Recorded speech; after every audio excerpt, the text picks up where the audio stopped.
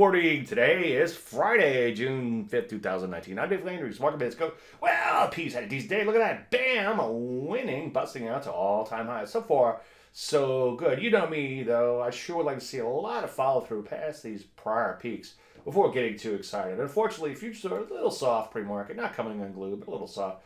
So we might have to wait a little while for that to happen, at least longer than the open. Take a look at the NASDAQ. Bam! Winning, too, up 0.75%. Closing at all-time highs. I can't argue with that.